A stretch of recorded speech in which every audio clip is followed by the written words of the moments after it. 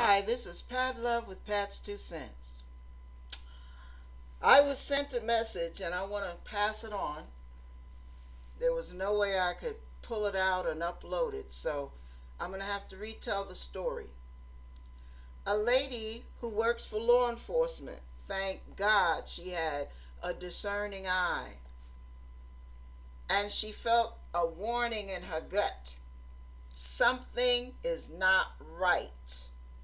Something is not sitting right. And she listened to the signals.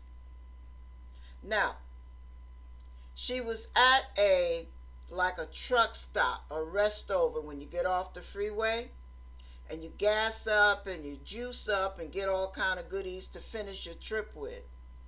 On her way to visit relatives, she had her daughters in the car and a young one in the back. I believe she said there were 4 or 5 of them. This is a public warning. I would call it a public alert for holiday travel. She was sitting there getting out of the car to get gas. And on the side, you know, a lot of these convenience stores, they got little things for people to sit on. And this guy was sitting there. And when she got out of the car, the guy kept his head down like this, like I'm keeping mine. And this is what he did with his hand. He holds up a fist like that and then puts it down. Now, she thought that was fishy. But people do weird stuff when they're under the influence. She didn't dismiss it. She gets inside, takes care of business, comes out. When she approaches her car, she notices a van pulls right in front of her. Now, there was nothing in front of her before, but now there's a van in front of her. Listen to this. And a guy that looks about 6'4" gets out the car. Now, I think it was 1 female and she was driving. There was 1 black guy and 4 white guys, if I remember the story correctly. You got to listen to this, especially you young folks that don't pay attention. All right. Now, and you young brothers, you need to look out for your sisters, for your mothers. You older men, you need to be on the lookout. You need to really watch. If things don't look right, if there's a van too close to the vicinity, you wait till that van pulls off before any of you get out the car. All right. She approaches her car and a guy walks up to her from the van and begs for money, talking about he has a baby in the van. Now, she knew something was up because all 4 people that got out the van were smoking cigarettes. And when she looked in that sliding door, it was an old-fashioned van, she said it was pitch black in there. Those are the 2 things. How would 4 adults be sitting in a van smoking around a young baby? Number 2, why is it pitch black inside in broad daylight?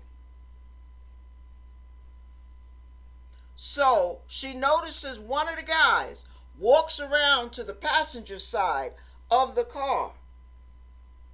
And she hurried up and just got in her car and locked everything up, started that thing up and took off.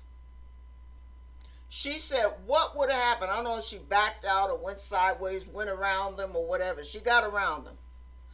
What would have happened if she had been alone?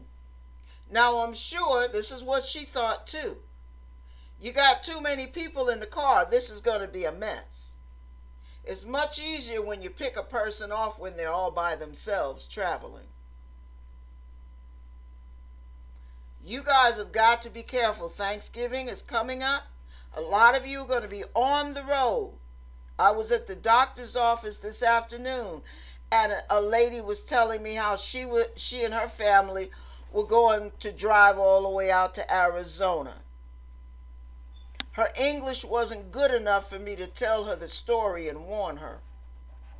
But I'm telling you, you've got to be careful. At least she had a lot of men that was going to be in the car with her. But you have got to be careful. You've got to be watchful. Because people disappear for all kind of reasons.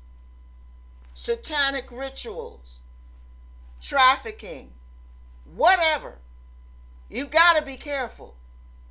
I wish you all a very merry, a very happy, a very unified, safe Thanksgiving. But you've got to help that happen. You got to pray, you got to watch and pray. And if things don't happen like you think, they're not jiving right, get in your car, drive away, come back later to get your money. If you got to leave your money there, it's better to lose some dollars than it is to lose your life or some family members. All right, that's your warning. God bless you to be safe this Thanksgiving and during the Christmas and New Year's holidays.